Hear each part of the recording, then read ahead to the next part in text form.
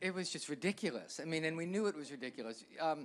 It was like, wait, what if I play Monopoly with Bernie? Okay, I'll just set him up and we'll tie a string and we'll wave to the girl walking by. Okay, yeah, play Monopoly. That's a great idea. So next day I'd bring in my Monopoly set and we play Monopoly. And, it's like, what if we throw him over the balcony? Yeah, good idea, yeah. What if tide comes up? What if high tide comes in and he washes out? Oh, that's a great idea. Let's do that. You guys were making it up as you went along? I mean, a lot of it was, yes, a fair amount of it was made up. That's incredible. And a lot of it wasn't. And, I mean, Bob Kleiner wrote this crazy, ridiculous script and all, but there was a fair amount of anything goes. I mean, there was nothing that was over the top. Right. It's like, let's have him have a toupee and let's staple it on his head. Yeah, good idea. Yeah, that's a good idea.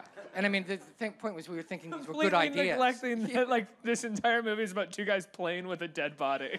I mean, but I'm sorry, Bernie holds up though, 100%, yeah. I mean, a lot of those movies don't, but I know. But, so...